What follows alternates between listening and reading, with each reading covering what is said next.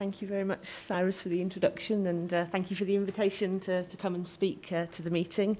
Yes, as Cyrus says, I haven't quite known him as long as the 1980s when Chris first met Cyrus. It was the early 1990s, and as Cyrus said, I was involved with promoting a different package for doing sequential trials at the time.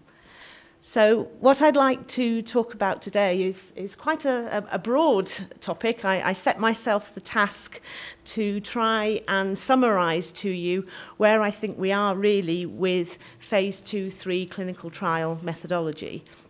It's certainly been an area that's been developing over a number of years, and it has the scenarios that Chris was talking about, that essentially different authors have come up with different approaches, they use different terminology, and so what I wanted to try and do was to bring some of that together and to give you an overarching view of what currently is out there. So I can start really with just some acknowledgements. There are a number of people that I've worked with on phase 2-3 clinical trials. I have a long established connection with Nigel Stallard. He and I were at Reading together as students a long time ago, and he's now at the University of Warwick in the UK. Tim Frieder, who I'm sure many of you also know, he is at the University of Göttingen now in Germany, and he's been involved in this work. And then we have a number of research fellows who have also been doing work in the various areas. So I'd like to thank Nick Parsons, Cornelia Kuntz, and Peter Kamani. So what I'd like to do in my talk today is to start by just a little bit about the background. Many of you may well be familiar with phase 2-3 clinical trials. If not, I want to just talk about the setting and give a little bit of notation. Then, to my knowledge, there's 3 general approaches for combining data across the phases. Chris has already spoken about the combination testing approach, and that's one of them. And I'm going to just bring out 2 other different approaches. I then want to talk about recent advances in the field of design. One of those is the one that Cyrus has mentioned about using early endpoints in a phase 2-3 setting, and then talk a little bit about estimation, both point estimates and confidence intervals under the heading of analysis, and finally end with some conclusions. So we all know traditional drug development, we all know the phases of clinical trial design, so I just wanted to pick out the essential elements of phases 2 and 3 that we want to try and bring together for these combined phase 2-3 designs. So our phase 2 trials, the early endpoint trials, so they're there to assess treatment efficacy. They are most likely exploratory in nature. Often the regulators now are using the term learning and confirming stages. So the phase 2 trials are our learning stages. And we're often looking to select one or maybe a couple of treatments or doses for further development. And it's definitely this treatment selection element which is the one that's been incorporated into these phase 2-3 designs.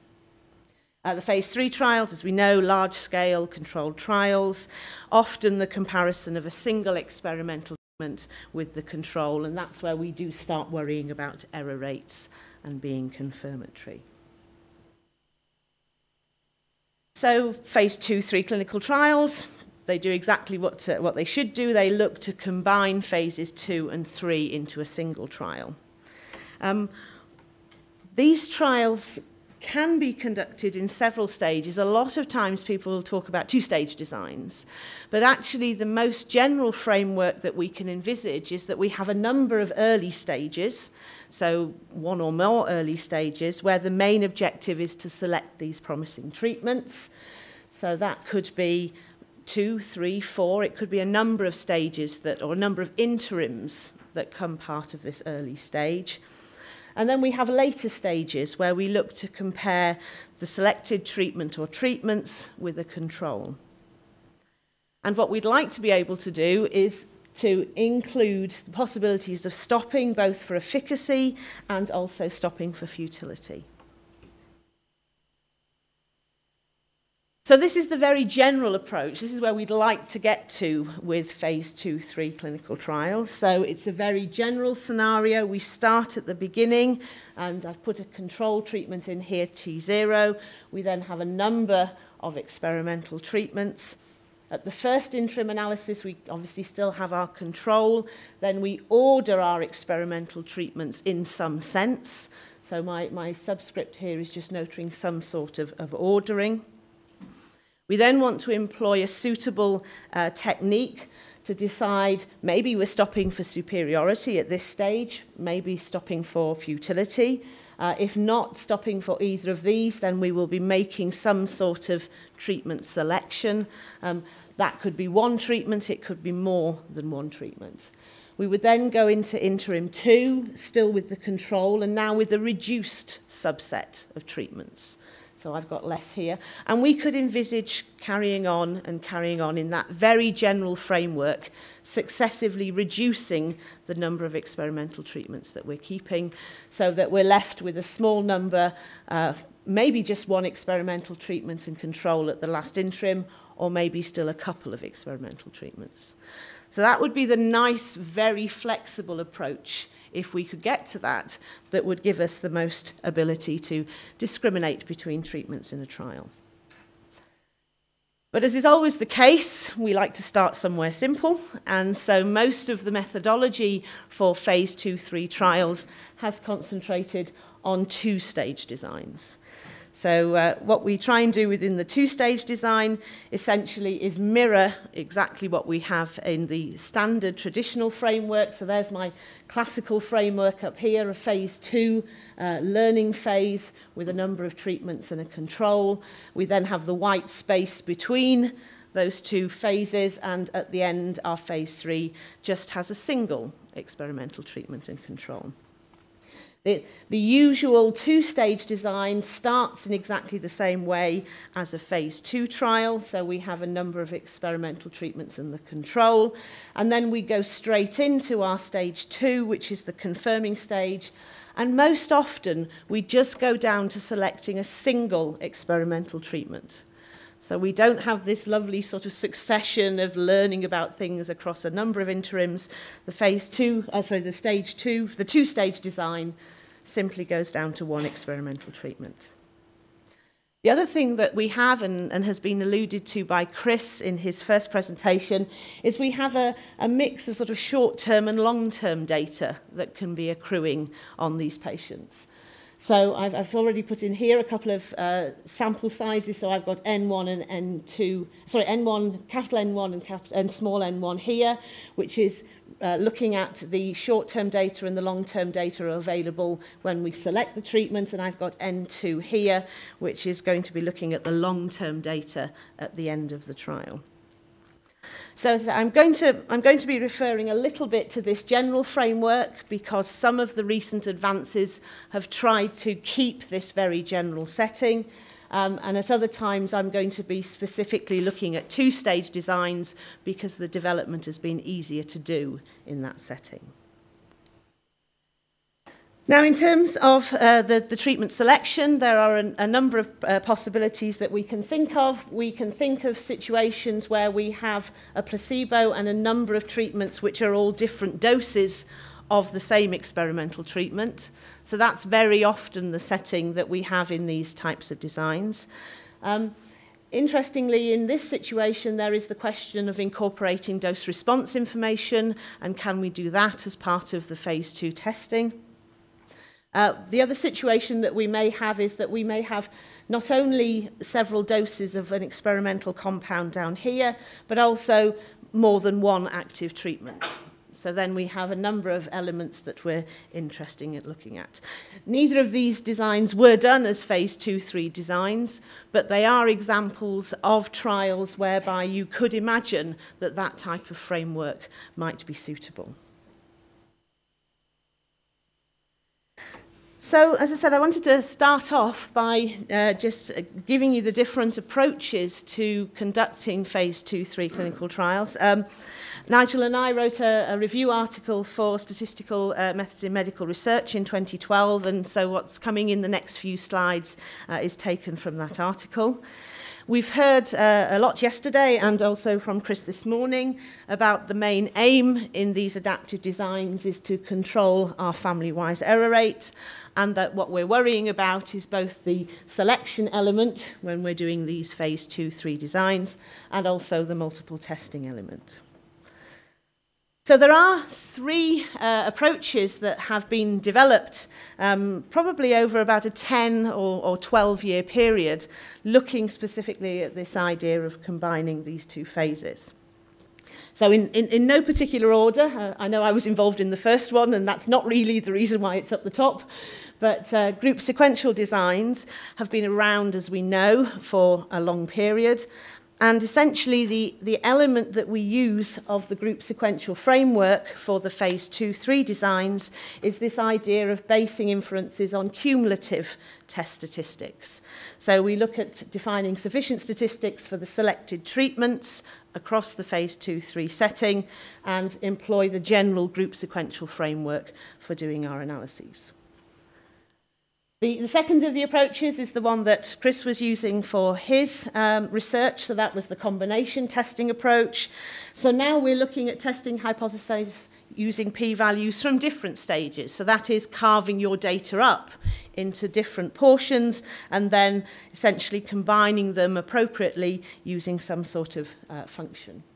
And then there is a third method which is known as the adaptive Dunnett method, which is, we heard a little bit yesterday about the conditional error principle of Muller and Schaefer, and that's extending those ideas into the phase 2-3 setting. So I want to just take a couple of slides just to explain the essence of each of those methods. The main reason being is that some of the recent work has been trying to bring together conclusions that are coming from both of those approaches. So what we've had now is we've got new developments under both of these areas, and we'd like to know how similar or how different they are. So the group sequential phase 2-3 design, so I said it's been around 10 years now. So essentially just a little bit of notation to start off with. We've got theta I, which is the measure of the superiority of the ith of our experimental treatments over control. We're testing this as our null hypothesis, so we have a null hypothesis associated with each of our experimental over control comparisons. At the jth look, we're calculating, as I said, a cumulative test statistic, and that's based on all data up to and including look j. Chris and I have agreed on S, which is great, so we've got notation there, but I'm afraid we are in disagreement about information. Mine is a V, Chris's was an I. So essentially we're trying to get there in terms of consolidating things. So my S is not specifically for survival data, but it is a score statistic, and it measures the cumulative advantage of the experimental treatment over control. V here is information. Maybe I should use I. It would make more sense, actually. And then we have this assumption, again, that Chris was talking about, which is essentially that our score statistics are approximately normally distributed with a particular mean and variance. And what we've done for the phase 2-3 situation is, if you think about it, we've got these I treatments across the J looks, and so essentially what we should have is information indexed by both I and J, but we've assumed that Vij is equal for all of our treatments, and so we're just down to the Vj that sits in here. So that wouldn't be true? No, it makes it harder, exactly. So the single treatment setting, I'll look back to 2000 again, Jennison and Turnbull 2000. So this is the single treatment case for group sequential designs. So we have the situation that the jth look, so now I've forgotten my I's. I'm not talking about different treatments. This is just the single treatment case. I can calculate my SJ and VJ, my efficient score and information for theta, so there's no I on that at the moment. And we can determine stopping boundaries via something like a suitable spending function. So that is where East started with doing spending functions and the traditional group sequential designs. And we would stop if our test statistic is greater than the upper boundary at a particular look, or if the test statistic is less than the lower boundary. and stop at a final look, if not before. So this is all very standard things. So what Nigel and I tried to do was to extend this very simple framework to the case of the phase 2-3 design, but trying to keep it fairly simple. So what we did was we kept this idea of several interim analyses. So we've not gone down to the two-stage design. We're keeping a number of interims. But what we wanted to do was at the first interim to make the treatment selection and just go down to a single experimental treatment and control at that point. So we've got the data that's available at the first interim analysis. We're going to select the single best experimental treatment. So we're not allowing this lovely design that's very flexible. It does have that restriction. We've made the assumption here that I was talking about on the previous slide that we've got the common information. And then these SI1s for all of our different treatment comparisons follow a multivariate normal distribution with these properties. So what we wanted to do was obtain group sequential boundaries at the first look, which is where there is all this complication of the multiple treatments. You can do that by looking at the distribution of the maximum of these SI1s. So remember, we're only going to select a single best experimental treatment. We're selecting that single best treatment on the basis that it has the largest SI1.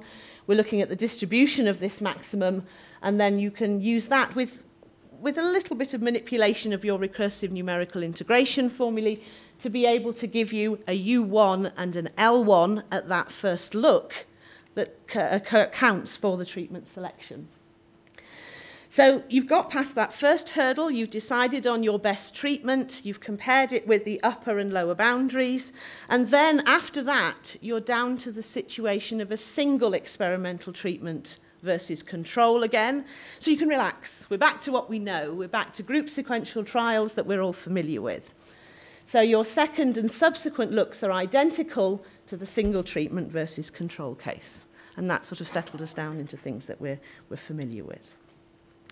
So that was really where we started trying to think about the phase 2-3 trials in the group sequential framework.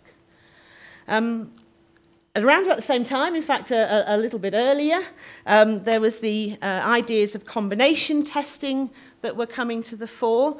And Bauer and Kieser, back in 1999, started thinking about phase 2-3 designs within that combination test framework. So the next couple of slides are very familiar. Chris has already talked about them. The idea of using closed testing methods together with a combination test approach to be able to draw your inferences.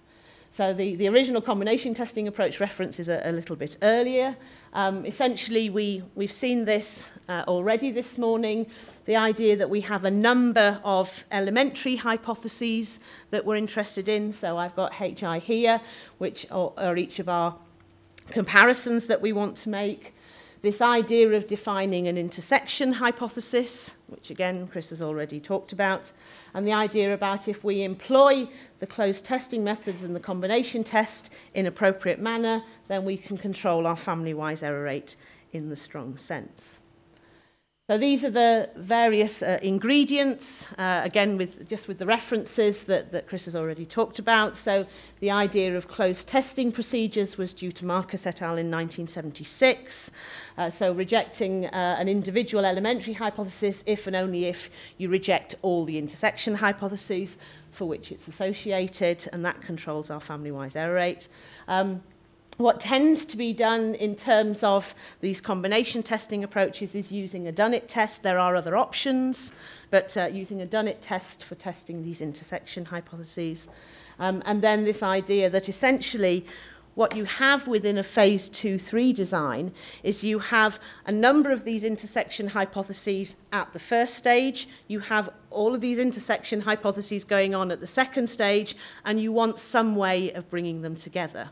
So the way of bringing them together is our combination test, which again we've already heard about. So we have a p-value associated with testing a particular intersection hypothesis at a particular stage.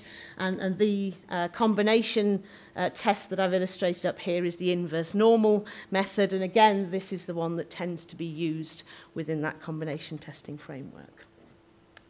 There is the extra sort of condition that we have at the bottom that is essentially a slightly weaker condition than independence, that essentially we want these two p-values to satisfy.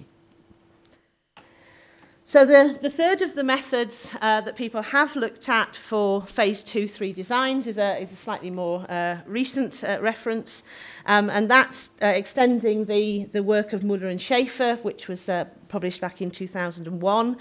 And it's this idea that if we start a phase 2-3 design with the stage 1 interim analysis conducted, but no treatments dropped, and then we could propose a final analysis using a closed testing procedure and a Dunnett's test, retaining everything. Essentially, then we can use the conditional error principle, and the authors show that it's possible to redesign that second stage of the trial, allowing the treatments to be dropped and applying the Dunnett's test without inflating the type 1 error rate. So it's the latter idea which is essentially within this paper, and it's the idea of translating it into the phase 2-3 setting. So I'm often asked when I talk about this, well, okay, you've given me 3 ways of doing this, which one should I choose? You know, there are different approaches that are out there. I think it largely depends on a number of things. There's familiarity with the methodology for the people that you're discussing these types of approaches with. There's validity of assumptions, so you were just asking about the survival data case for the assumption that we have, and there are obviously other assumptions associated with the different approaches. Acceptability to the regulators obviously has to play in quite a lot there.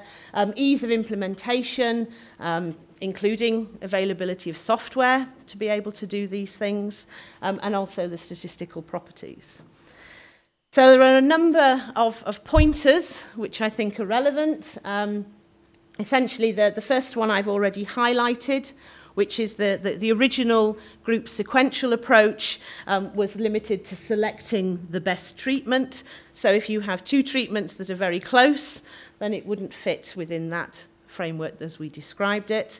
The combination test and the adaptive Dunnett test are good in terms of flexibility, in terms of the number of treatments, and also the possibility of other adaptations. So that's a tick in that box in order to implement them.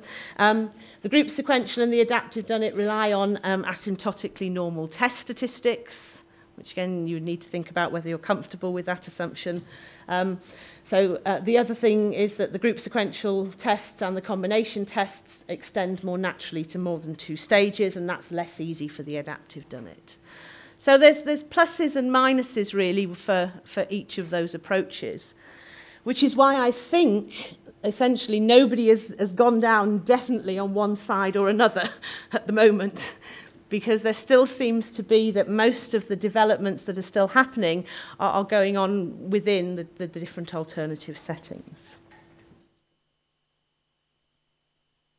So I wanted to move on from that general framework to talk a little bit about recent advances, both in the design and the analysis.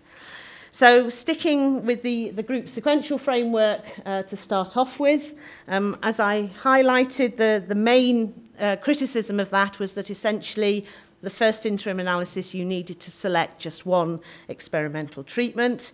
Well, Nigel and Tim looked to extend that, and essentially what they considered was pre-specifying the number of treatments at each analysis that you were going to take through. So, for example, we might start off with 5 experimental treatments and a control, and we might say at the first interim analysis we'll go down to 3 and a control, then we'll go down to 2 and a control, and then eventually to 1 and a control. So you've said how many you're going to do, which is the pre-specified number of treatments at each stage, and it needs to be pre-specified to protect the error rate. And then essentially they're still looking at the distribution of the maximum of something, but now it's a maximum of an increment at each of the stages. So if you predefine things and look at the increment, then essentially you're on track to keep with that group sequential setting. That has been generalised even further most recently, and this is work of Dominic McGeer and colleagues, which at the University of Lancaster in the UK. And they've looked at trying to remove the restriction of fixing those number of treatments in advance. So that's taking this, the problem that we still need to say how many we're going to keep at each stage and making that much more flexible. So that's one avenue in which this type of methodology is trying to be extended. It's in terms of making it more like that general framework for a phase 2-3 design. Excuse me. Another way in which we have been thinking about trying to extend it, and that was as Cyrus alluded to, is the idea of trying to use early endpoint data as well as the longer term data when we're doing the treatment selection. So there are a number of papers that have been looked at in that area. So I did some work with Nigel again back in 2005, which was looking at treatment selection based on the short-term endpoint data by modifying this distribution. So that was what we started looking at. Another method which Nigel developed, which was looking at basing selection on both short and long-term data that's available at the interim. So I'm going to talk a little bit more about this method in a minute, but that's essentially using a double regression technique to be able to find a quantity that you can incorporate within this group sequential framework. The combination testing approach, again, people have looked at trying to extend that to make it more flexible. So there's been quite a bit of work that's looking at Bayesian techniques for making the treatment selection, but still sticking with frequentist methods for the hypothesis testing. So there's a number of references to that particular set of work. And the other reference, which again is under the combination testing approach, is the one that Chris mentioned, which was looking at this question of incorporating short-term data into the combination testing approach. And essentially we did exactly what Chris was saying. So that our sort of stage 1 p-value essentially is based on the long-term data only of those patients who were part of the cohort that we used the short-term data on to make the decision. So it was the issue that we've been discussing so far about this idea of being very specific about what feeds into your different parts of the combination test. I wasn't aware of anything that was done really on the adaptive done it. I don't know whether the other reference that Chris mentioned, the Earl and Schaefer, would fit under the adaptive done it setting. Yeah, I don't know the paper, so yeah. Okay, so Tim Frieder has done some work looking at the subgroup question as well, so that's... Then he solved that same problem that Chris did of the problem of survival data from the first cohort to the second. Does the 3 days solve that problem? So this technique here, we do it, yeah, so what we do is essentially as Chris was saying, you split up your 2 cohorts. So essentially you have the situation whereby you use the first cohort's short-term data to make the treatment selection, but then you just use that cohort's long-term data for your stage 1 p-value. And then your stage 2 p-value is based on the other people that weren't as part of your stage 1. So it solves that problem again. And just, can I ask a quick question? Do they assume between the short term? Because if you assume that you know it, I think it's forward. Right? So what we would like to do with this would be to estimate it based on the data. Yeah, exactly. Yeah. So some of the work that we did, obviously for the simulations, it was assumed known, but what we would say as part of the method was that you should try and estimate it based on the data that you've got. Then you plug it in as if it were. But yes, yeah, exactly, and work it with that. Yeah. Yeah. So to bring up to date with what we've been thinking about with the short-term endpoint data, we've got those 2 methods. So there's the Stallard method, which was developed within the group sequential framework, and then there's the Frieder et al. Method that was developed within the combination testing approach. So one of the things that one of the research fellows has been looking at is essentially to give a comparison of those methods, to try and answer the question, which one should you use? So just as a quick summary, so we're here with the Stallard method. We've got the treatment selection based on the score statistics. It's a double regression. Essentially, you regress the short-term endpoint on the treatment group and then the longer-term endpoint on both the treatment group and the short-term endpoint. So that's how you get your double regression. And you do that based on data available at the end of stage 1. The treatment group with the highest test statistic is the one that's then chosen. Some long-term endpoint data is needed at the interim analysis, and as I say, it's within the group sequential framework. The Frieder et al. Method, the treatment selections based on standardized statistics only using the short-term data. Again, we take the treatment group with the highest test statistic. You don't incorporate long-term data in that approach in contrast to the Stallard approach, and it's the opposite type of, it's the combination testing. So the setting that we chose to try and compare these methods, specifically because this work was in the two-stage design, so I am now simplifying things again that I've just got these 2 stages. So I've got a 2-stage design here, and I'm now going to make that as a 2-stage design as well. So a little bit of notation. So we've got I'm sort of doing everything within the sort of normally distributed setting. So I've got short-term endpoint X, a longer-term endpoint Y, and that follows a normal distribution here. So there's my short-term and long-term endpoint, and these are the means that we're assuming, and we have a correlation in here, which is the correlation between the endpoints. This essentially gives us the sort of fixed effects model. We can also assume that these treatment effects here follow a normal distribution, which would give us a random effects model. And we've now got a correlation that's built in here that's the correlation between those treatment effects. So we've got a correlation amongst treatment effects and a correlation up here between endpoints. So the setting that we were looking at was comparing 3 experimental treatments with a common control. At the end of the first stage, we've got long-term endpoint data on N1 patients per group and short-term endpoint data on capital N1 patients per group. So we've got a lot more here, short-term data, and only a subset of the patients have given us the long-term data. We're focusing on experimental treatment 1 and assuming that that's the most effective, and we can compare the methods in terms of various choices for the correlations. So first of all, the type 1 error rate, if we look at those, so these are treating the methods exactly as they were described. So it's looking at the methods exactly for the Stallard approach, that's the group sequential, and the Frieder et al. Exactly for the combination testing approach. So the Stallard approach, we're sort of, it's based on simulation, so we're wobbling around the 0.025, so it's kind of a full level test. The Frieder et al. Method, if I come back here, so essentially there was this issue of doing the p-values that we've already talked about, and there was also what to do about p-values for treatments that are dropped when you come to putting together the various stages of the trial.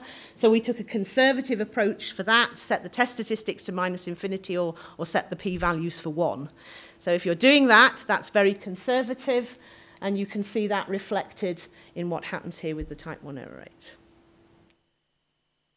So that's the correlation. So you've got a conservative approach, and it's also a conservative approach which is dependent on the correlation. So you never exceed your 0.025, but it is dependent on. Yes, yeah, as you get, yeah. So remember that is that's the correlation between the endpoints, because we've got the 2 sets of combinations that are in there. So the second thing that we looked at comparing these methods was to look at selection probabilities and powers. And again, yesterday we were talking about different ways of defining all of these things. When you move into the treatment selection case, there are different ways to define both the selection probability and the power. So we looked at the probability of selecting treatment 1, given that we defined that one to be the best. So that was our definition for selection probability. This is only based on the state data, and actually you can actually write down the distributions for this, so it's possible to compute it for known variances and correlations using routines from multivariate normal tail areas. The power is now across both stages to define overall power. So essentially that is a bit more complicated. We've done it for the probability to correctly reject the null hypothesis corresponding to the most effective treatment. And it's computationally more complicated, so we've moved to simulations for doing that. So just a couple of pictures. They're quite busy, so I just want to pull out the main things. So this is looking at the fixed effects case. So what I've got here is selection probabilities on the vertical axis, or power down here. It's for different correlations on the horizontal axis. We've got various, here we've got different sample sizes, so we've kept the reference treatment difference equal to 0.5, so this is the treatment difference on both the short-term and the long-term endpoint, and we've looked for various sample sizes. Here I've done the opposite, so we've kept the sample sizes the same, so this is how much long-term data we've got, how much short-term data we've got, and this is looking at different possible treatment effects. Anything that's in bold is related to the Stallard method for doing things. Anything that's in the paler colour is the Frieder et al. Method for doing things. The Frieder et al. Method, the way in which it's defined, it doesn't depend on this row W, so these are all straight lines here. The Stallard method has an influence relating to the correlation. But essentially what I wanted to show you is that by and large the Frieder et al. Method seems to be better. So for the pairs of lines here, the solid paler lines are above the solid dark lines. But it's not always the case. I mean, here out at the extremes, we've got situations where the Stallard method does a little better here. It also does a little better further across the board. And for other scenarios that I've not shown you, it's not always clear which one you should use. So that's the fixed effects results. The random effects, again, as you can imagine, there are an awful lot of things that you can illustrate. So now with the random effects, we've got this as well, which is changing, so our other correlation. But again, we can look at very similar types of plots. You can't see too much in here, but essentially here's one here. So the Frieder solid line here is still above the Stallard et al., but it's not always the case. Over here, we've got the Stallard is better than the Frieder. Up here, it's easier to see. These are the calculations, which is why they're smooth. These are the simulations, which is why there's a little bit more fluctuation in them. But there, the Stallard one is better than the Frieder.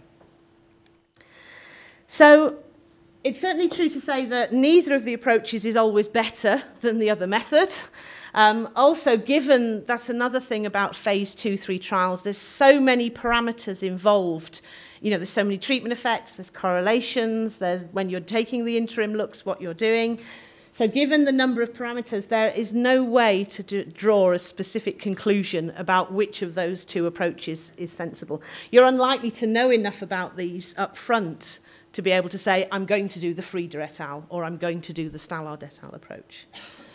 So we looked at developing some sort of data-driven method to see if we could try and combine both of those elements. So that's just under review at the moment. So the idea behind the data-driven approach, just in a single slide, is we can conduct the stage 1 of the trial. We can do each of these methods and see which treatment the method picks. So suppose Stallard says pick treatment 1 and the Frieder et al. Says pick treatment 2. Then we calculate selection probabilities for each of these based on the estimated parameters from the data. The treatment with the highest selection probability is the one that we then go with. So that might be treatment 1 or it might be treatment 2. And then we've put all of this into the combination testing approach. So that's something that's just still under review at the moment, but we think it's particularly useful when only very little is known about the parameters. So just to end up with, I wanted to complete the set and tell you a little bit about recent advances that have been looked at for analysis. So far I've focused on design. The question of how to analyse phase 2-3 trials is also important. So the point estimates and the confidence intervals, they're going to be incorrect. at the end of a phase 2-3 trial, and there's a number of references here to people that have looked at that issue. There has been some work that's looking at obtaining estimators with improved properties.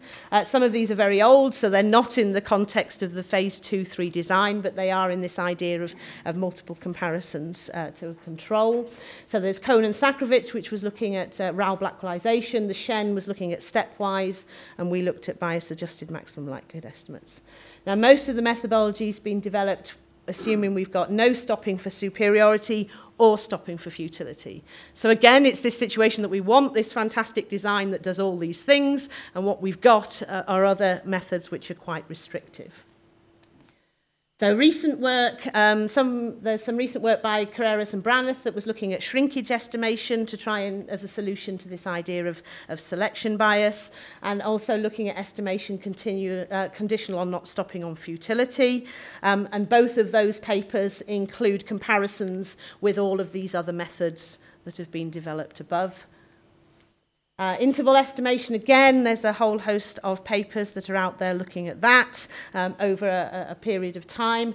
Some of these look at doing confidence intervals for the selected treatment. Some of them look at doing confidence regions for the whole space that you're considering and then chopping it up into suitable confidence intervals.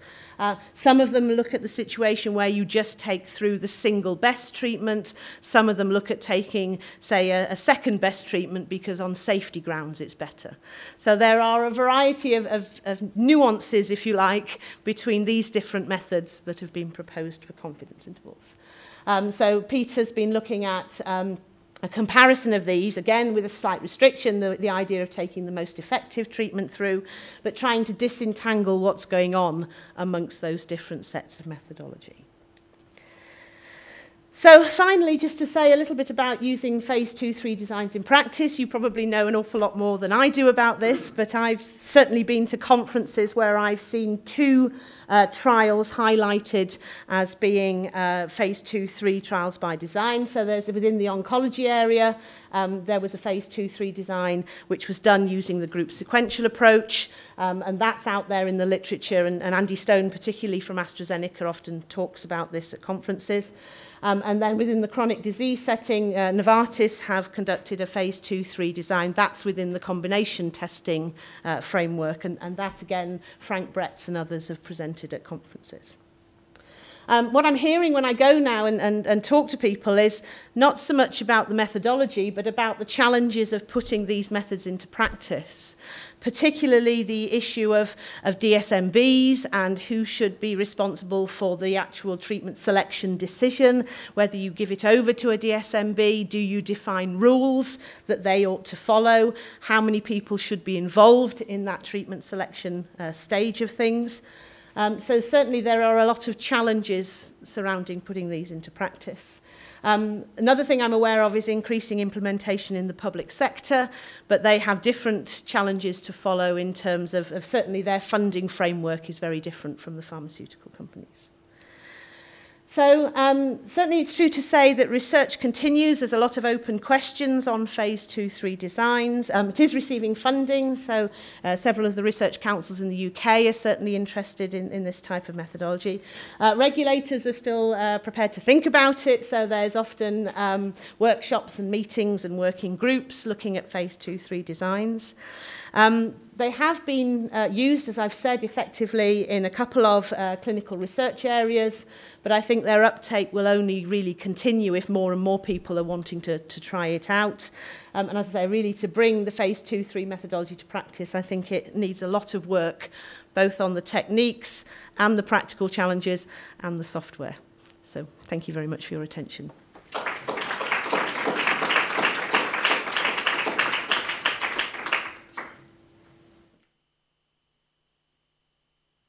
Thank you. Any questions?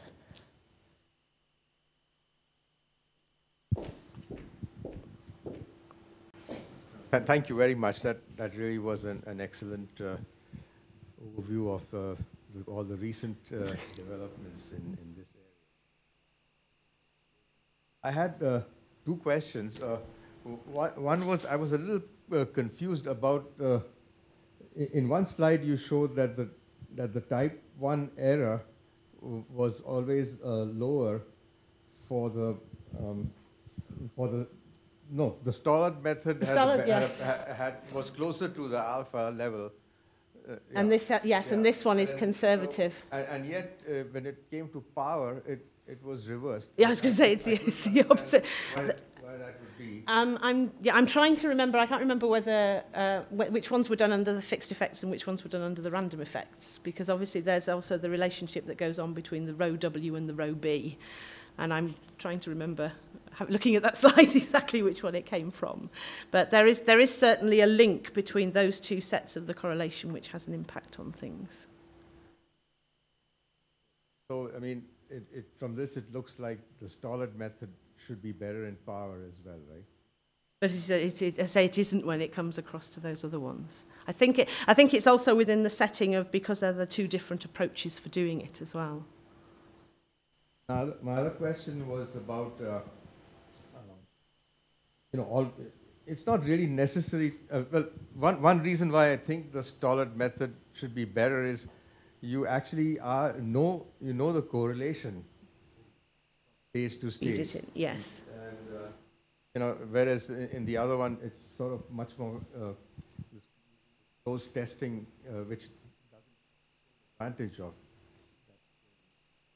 Because you've got, well, essentially because you've got the short-term and the long-term data in the Stallard method. But I mean, even in general, and then in general, if you just had treatment selection, just for the treatment selection problem, you have 3 treatments and a control, and you use a group sequential method, and all the time. Yeah. I mean, it must be more efficient to use the full. It must be. It cannot be better to voluntarily to just use that on the long-term endpoint if I already have it on somebody. I think it depends. Yeah, it depends on what, because there's the freedom method has essentially, it depends on your N1 and it depends on your mu for your small b. So that's what you've got in there. The Stallard method has a lot more that it depends on, and there are interactions that go on between those various parameters that essentially mean that it's. This was the one point that I didn't fully follow. So you are assuming, can you go back to the slide with your multivariate normal distributions? Yeah, there you go. Yeah. So you are not assuming that your long-term endpoint is something like there is no drift in the means. Is that correct? So it's not like I'm looking at my endpoint after 3 months and then I'm looking at the same endpoint after 6 months, and I know that there is some time trend in the means. No, so these things are unrelated.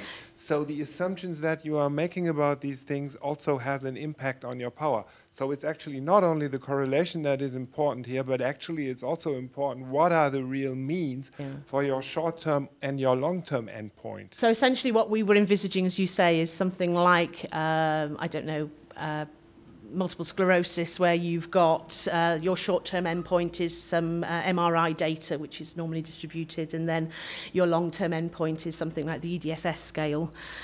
So essentially, you've not got, it's not an early endpoint available at 3 months and then another, the same endpoint at 6 months. That means that even if you have a high correlation between the endpoints, but for example, when it comes to treatment selection, in terms of the means that you are assuming, the early readout are close together, but the others are far apart, that also impacts the power quite a bit, maybe and more than the correlation. Yes, yeah, Okay.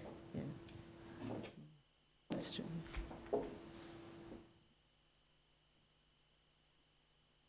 Any other questions? Just one other point. It's not necessary that you have to always choose the best treatment.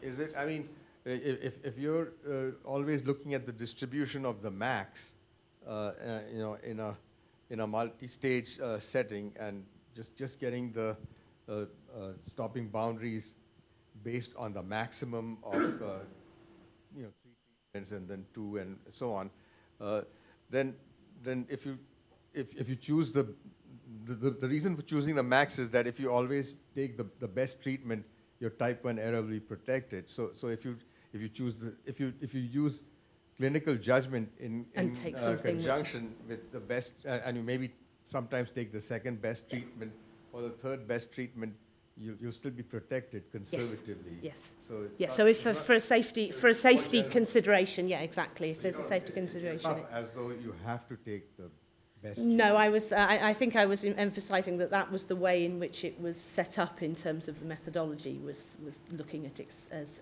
taking the most effective one through. But you're right, you can take through the second best if its safety profile looks better than the one which is, in terms of efficacy, theoretically the best.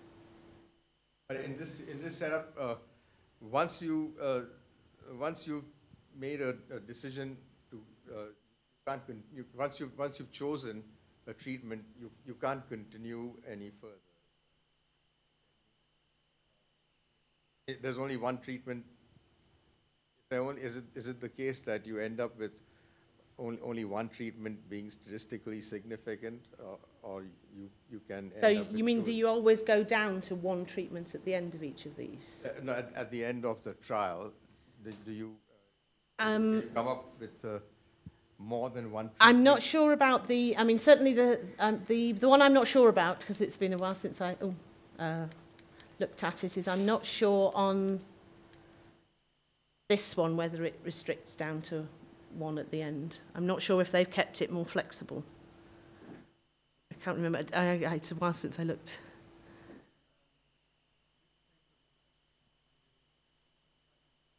Yes, that's one, and I think that's. And it says. Questions. There's one of the McGeer papers where the trial stops as soon as one treatment crosses an upper boundary. And one question that I have then is, are you actually necessarily keen to find just one?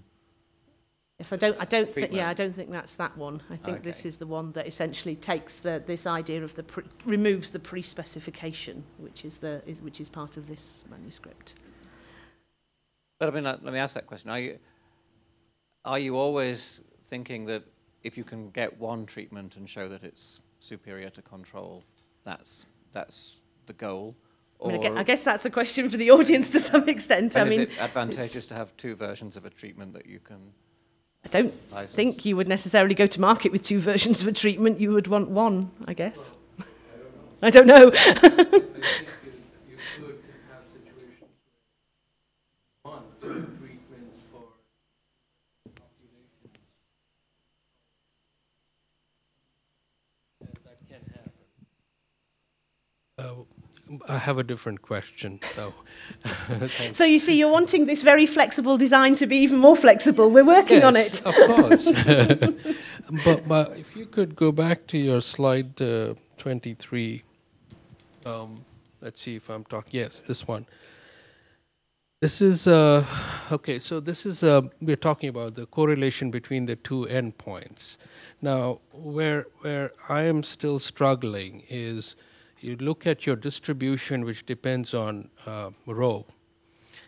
You make the assumption, we make the assumption that we can actually estimate rho between the two endpoints. Thus, the scale of measurement of those two endpoints needs to be similar, otherwise you can't do that. My question is, what do we do, how do we borrow this concept, which is wonderful, to talk about biomarker. I was going to say, because you've got something, yeah. Adaptive. It's a very good question. I don't know the answer. Yeah, no, I know. And certainly, as you say, other types of endpoints as well. So, exactly, because this is all within the setting of the normally distributed data. So, no, it's a good question. Because you have a tendency of saying, okay, fine, there is no rho, but that's not true. You could have a... There's something that's going on in terms of a relation. Which could put you anywhere. Then we don't know. Yeah.